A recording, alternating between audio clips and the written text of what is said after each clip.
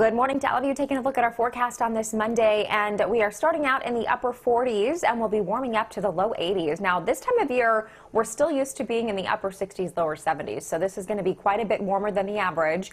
Not a lot of wind today, just coming in out of the northwest about 5 to 10 miles per hour, and we'll hit that daytime high of about 83 sometime between, I would say, maybe 3 and 6 o'clock today. Now, the valley is going to be warm. The foothills, 75 degrees, and in the Sierra, 60, the expected high temperature, so very warm up in those higher elevations as well. Sunshine across the board, but some clouds will come into the area tomorrow, bringing with it a very slim chance of some Sierra snow at the higher elevations. It will only be about a 30% chance of snow tomorrow into Wednesday, but for the most part, the rest of the valley and into the foothills is going to stay dry and warm. Temperatures climbing next weekend.